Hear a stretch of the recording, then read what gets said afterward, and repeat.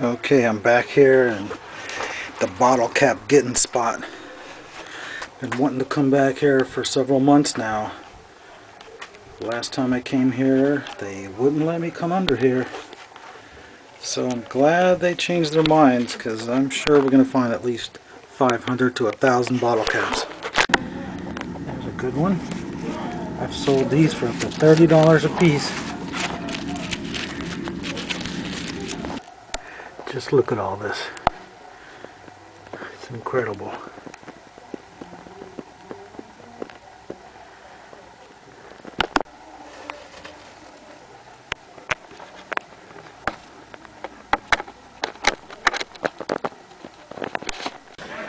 I just scratched my hand through the dirt. All these bottle caps just started spreading out and all over the place.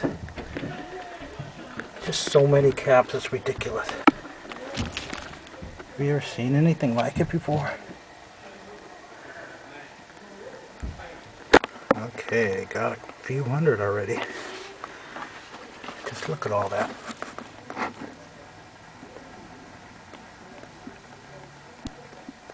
Just goes and goes. Goes 100 feet that way. They're just all over the place. There's one. There's one. There's a Dr. Pepper. There's another one. And of course all kinds of other odds and ends. Of course I can't film the whole thing. There's another local milk cap. Another cigarette packet. So I'm going to turn the camera off. I'm not going to film all this. It's just going to make it too difficult for me. I'll show you all the loot when I get back. It's getting pretty close to full. Plenty more to go.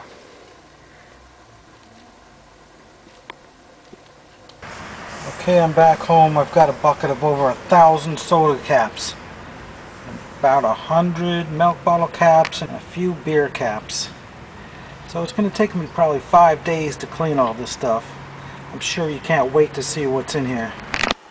Okay, I've got the first batch of them cleaned up, approximately 100 of them. So let's look at the better examples. This is a pretty nice cap right here. 7-Up from the late 20s. I didn't even think 7-Up was around that long ago.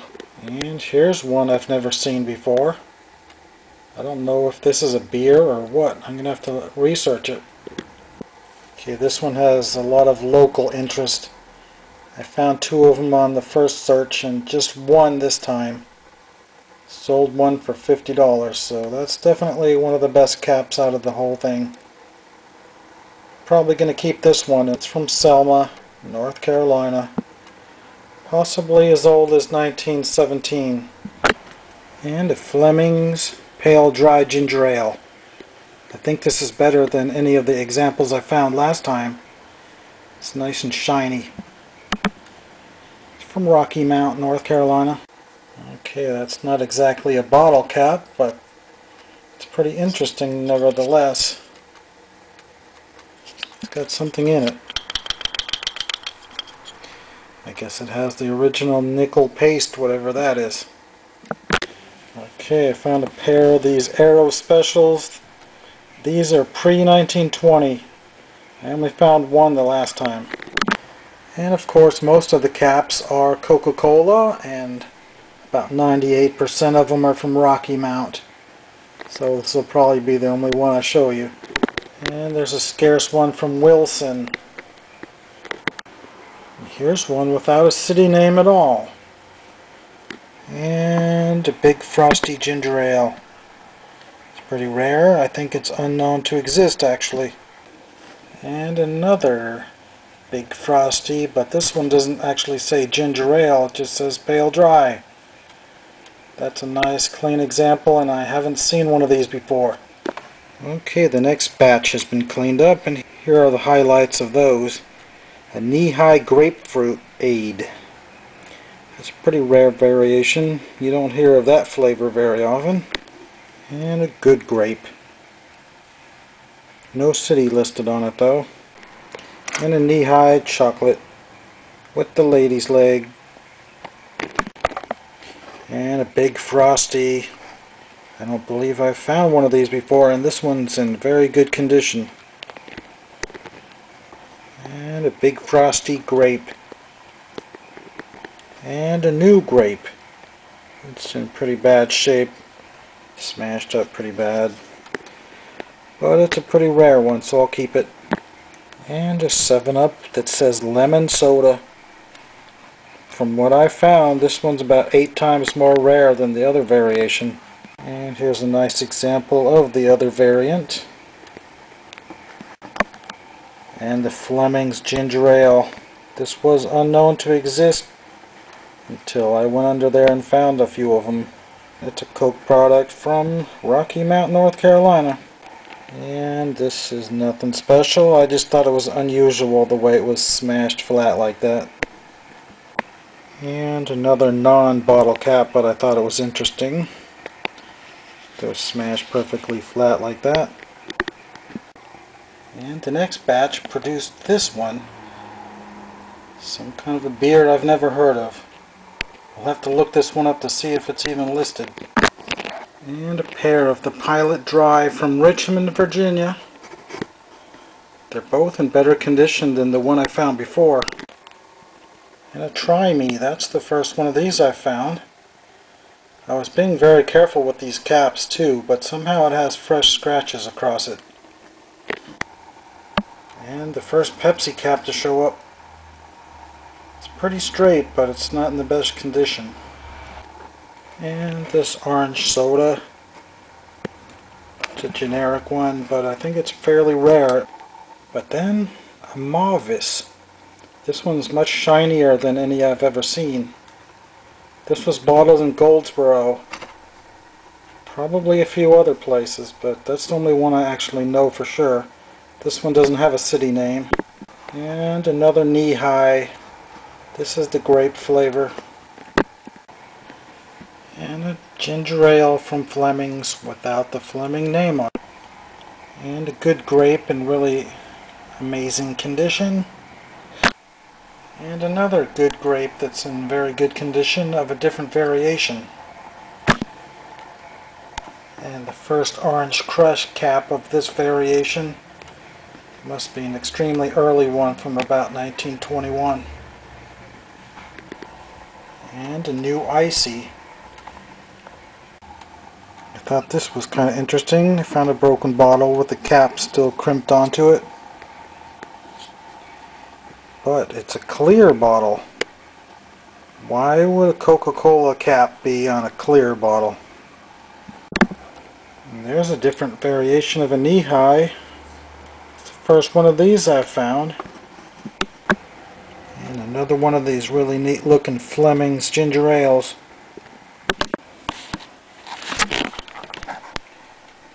Okay, we got another knee-high grape. And another knee-high grapefruit aid. And a knee-high chocolate.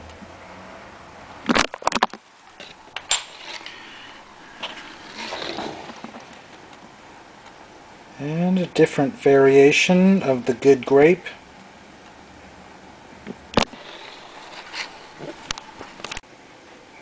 Here's one I haven't seen before.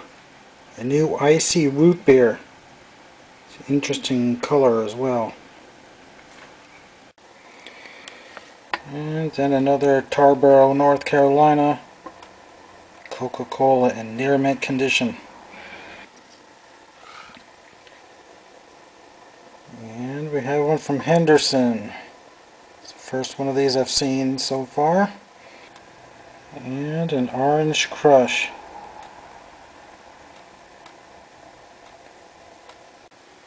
And the first Schlitz cap to show up. Well, out of this batch anyway. And it has the foil dot on the bottom. That's the only cap I've seen like that out of all these thousands of caps. A gold tone, knee-high.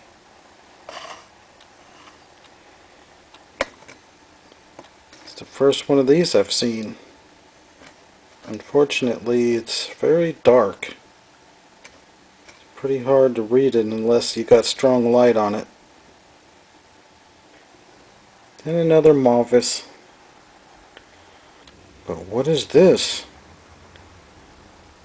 Is that bull rock? It's too bad it's in rough shape. I mean, it's generally in very good shape, but the B is missing, and so is the K. And it's a knee-high bottling company, so that's rather unusual. That might be unknown to exist. And another good grape, but this one is in extremely good condition. And a generic grape soda. I didn't think I could beat that first trip under the floor, but I think I've already just about done as well, and I've only looked through half the bucket. Okay, I got a lot of melt caps as well. I'm not really showing those too much because they're mostly duplicates of before, but this one's rather unique. It's from West Virginia. A Raven Red Ash Coal from Raleigh County of Beckley, West Virginia. That's definitely a very unique milk bottle cap right there. Okay, got a Grape-Ola. This one's in better condition than the other two I have. Alright, I found a Buffalo nickel in there also. It's a 1919 D. I think it's a rare one because I looked on eBay to see what they've been selling for. In the last 6 months there hasn't been a single one of them on there. And it was probably only 4 or 5 years old when it was lost. So it's in very fine to extremely fine condition. And another knee-high, this one marked with Henderson, North Carolina on it. And a good grape. Maybe the best condition of any of them I've found. And another good grape in extremely good condition of a different variation. And I was lucky enough to find yet another Pepsi cap. Too bad about all that rust on it. Hopefully I'll be able to figure a way to get rid of that without ruining the paint. Then a new icy ginger ale. Is that what that says? It's a little hard to read. And another of these rare knee-high. That's what I call the gold tone knee-high. There's only a few of these in there. I'm thinking it must be the earliest variety from maybe 1920. And another knee-high. This one's in very near mint condition. If you're curious to know what flavors were popular in the 20s, all of them I found said either grape or chocolate. And another of the extremely rare Tarboro Coca-Cola caps. Possibly the best condition one out of all of them. And a new grape. It's in really great condition considering it's probably about 95 years old. And a gold tone orange crush.